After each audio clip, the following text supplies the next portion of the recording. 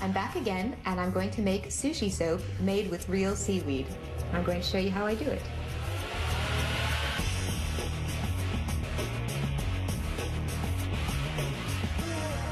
I'm going to cut into 1-inch cubes these blocks of melt and pour soap and melt it in the microwave for about 1 minute.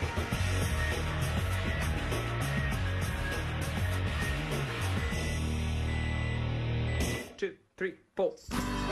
I have liquefied the soap and I'm ready to put in my additives. Some Japanese adzuki beans. Where did my beans go? Here they are. Ground white rice. Soy powder, a teaspoon of fine-strained sea salt. I mix this until everything is conglomerated. Is conglomerated the right word? I'm going to add jojoba oil, which is excellent for your face. Add a spoonful of soy protein and 2 spoonfuls of soy-based foam booster. I'm now going to choose a selection of essential oils: lime, geranium, rosemary, clary sage, essential oil of seaweed. Can you get oil out of seaweed? Apparently you can.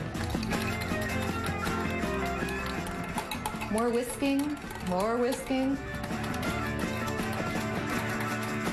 I'm going to put aside my soap base and line this pan with nori seaweed, which is exactly what is used when you make real live sushi. Did you notice that my nail polish matches my seaweed? Pour soap on top of it. I'm going to use a bamboo roller just like you would for rolling up real sushi. Put it in the freezer for about 10 minutes, at which time it will be hard enough to cut. And here we have a perfect piece of sushi soap.